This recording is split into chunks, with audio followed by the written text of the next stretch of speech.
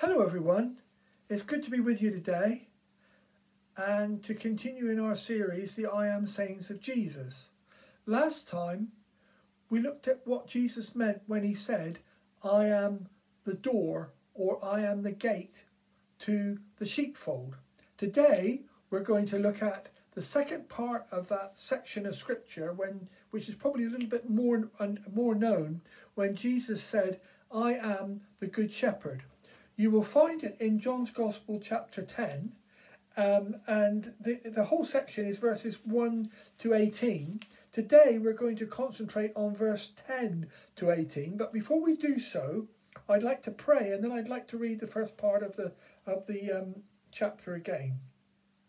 Heavenly Father, we thank you that the Lord Jesus is the Good Shepherd.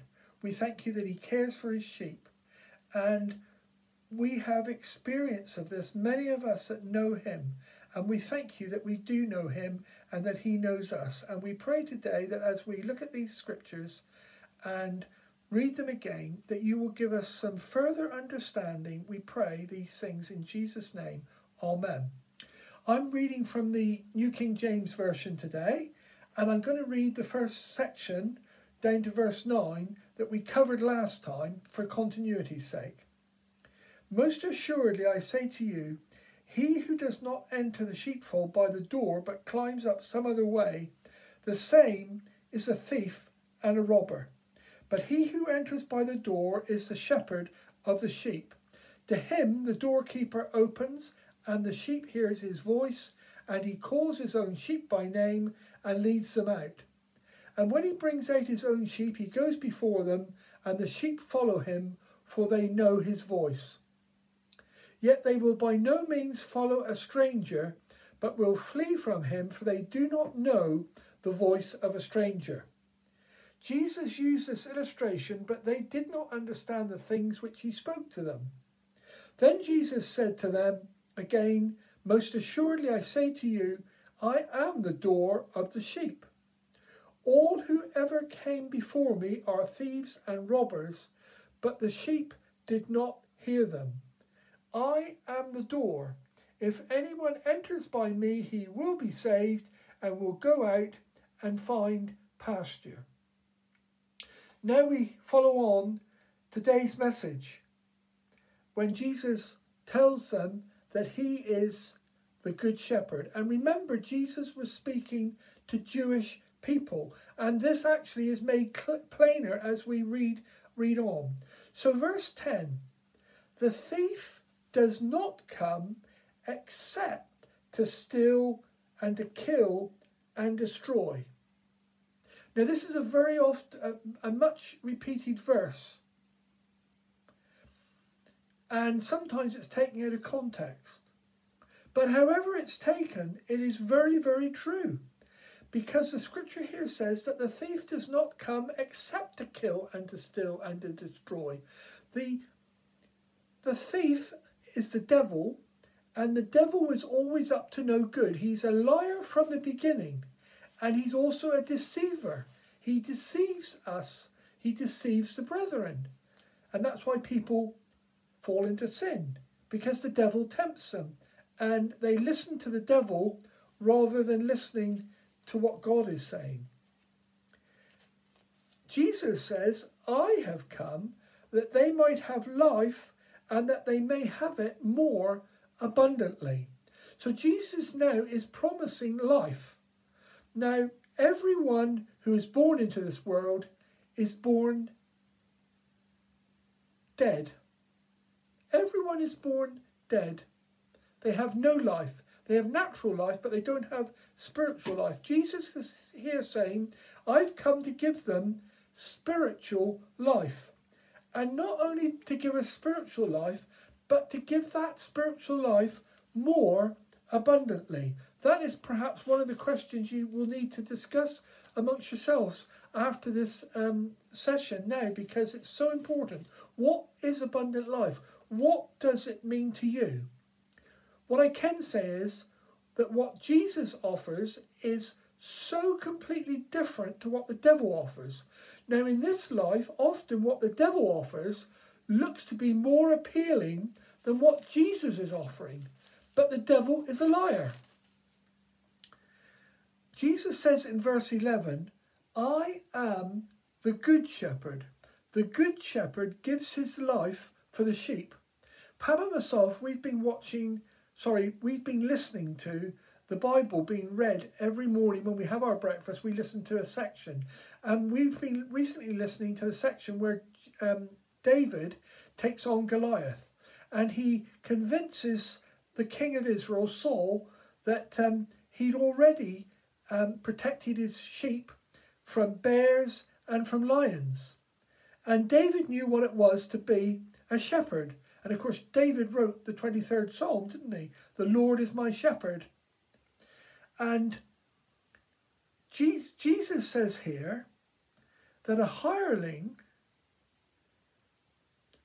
he who is not the shepherd, one who does not own the sheep, sees the wolf coming and leaves the sheep and flees, and the wolf catches the sheep and scatters them.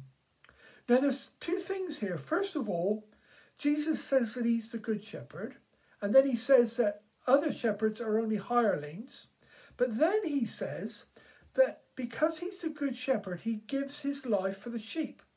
Now, when did Jesus give his life for the sheep? Well, when he died upon the cross of Calvary. But then Jesus also says that the hireling flees because he doesn't care about the sheep. Now, a hireling is someone who does not own the sheep. When Jesus died upon the cross, he gave his life for his own sheep. The whole world belongs to the Lord. We're the sheep. We're the sheep. And the Lord gave his life for the sheep. And because the Lord gave his life for the sheep, he also not only laid down his life for the sheep, but he also lays down his life on a regular basis. He protects us. So even when we speak about spiritual warfare, we're not actually going into battle on our own. We always go in the strength of the Lord. That's for another subject. The spiritual armour, it's the Lord's armour. It's not armour that we somehow own ourselves. Every piece of armour is the Lord's armour. Put on the whole armour of God. And it is God who fights for us. And we read that again and again in the Old Testament. When Israel were fighting their enemies, when they recognised that it was the Lord that was fighting for them, they always had victory. When they thought that they were doing it in their own strength, they were defeated. Jesus says in verse 14, I am the good shepherd, and I know my sheep, and am known by my own. As the Father knows me, even so I know the Father, and I lay down my life for the sheep. So Jesus here is saying that in the way that Jesus knows the Father and the Father knows Jesus, that is how we are to know the Lord ourselves. And it says, my sheep hear my voice. My sheep recognise my voice. I said last time that when I was a shepherd for sheep, that I would call the sheep and the sheep would recognise my voice. Whenever you've got some time to spare, ask Eileen to share with you her story of her pet lamb Daisy and what happened. That's just something you might like to ask Eileen about. Then Jesus says, verse 18, no one takes my life, verse 17, therefore my Father loves me because I lay down my life that I may take it again. Jesus laid down his life not because he was ordered to do so. He laid down his life voluntarily. Jesus says later on, this command I received from my Father, but it wasn't a command, an order to lay down his life. It was the sense in which the Father allowed him to lay down his life, but it was the desire of Jesus himself. Because Jesus says, no one takes it from me, my life, but I lay it down of myself. I have power to lay it down and I have power to take it again. Jesus is the only person who has ever lived that has had the power to lay down his own life. You see, everyone else who's ever lived and has died because the Bible says the wages of sin is death. And even a Christian person who has had their sins forgiven is still subject to death, physical death, at this time. But of course, all that's going to change at some time. However, we're not subject any longer to spiritual death because Jesus has set us free from that. But we are certainly subject to physical death. But Jesus was not subject to spiritual or physical death because he'd not committed any sin. And then he says, I have power to take it again. When Jesus rose from the dead,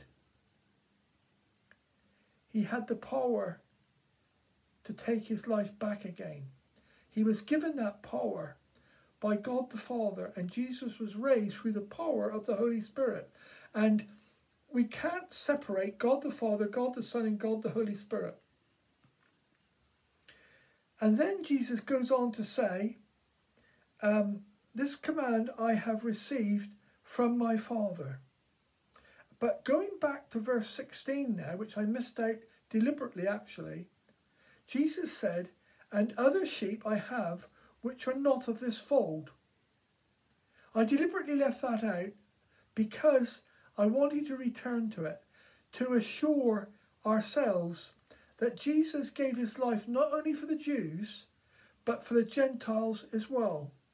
So whether some of you that are listening to this may be of Jewish descent, but the majority of you are probably Gentile descent. But Jesus laid down his life for all of us. And now this is the wonderful thing. This is what he says.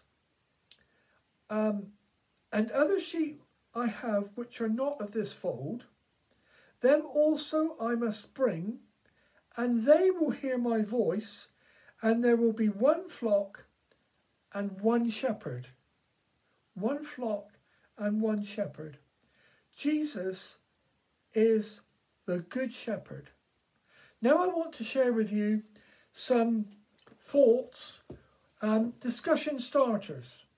And here they are. And there's 5 of them actually. First of all, would you describe yourself as a follower? Would you describe yourself as a follower? I'm not necessarily talking about because you're a Christian, but are you the sort of person that is happy to follow? Second discussion starter. True sheep don't listen to thieves and robbers. Are you ever tempted to listen to stuff you know is untrue? True sheep, Jesus said, will not listen to thieves and robbers. Are you ever tempted to listen to stuff you know is untrue? Jesus offers abundant life. Please discuss what abundance means to you, like fullness, forgiveness, love, etc. Jesus offers abundant life. Please discuss what abundance means to you. Things like fullness, forgiveness, love. Jesus said that his sheep would know him in the same way as he knows his Father. Is this your experience? Jesus said that his sheep would know him the same way as he knows his Father and his Father knows him. Is this your experience? You can share this with your friends in the group. And then finally, why was Jesus able to lay down his life voluntarily? Why could no one kill Jesus without his consent? Why was Jesus able to lay down his life voluntarily, and why could no one kill Jesus without his consent? Thank you for letting me join you in your small group today. I hope you enjoy your discussions and see you next week. Bye.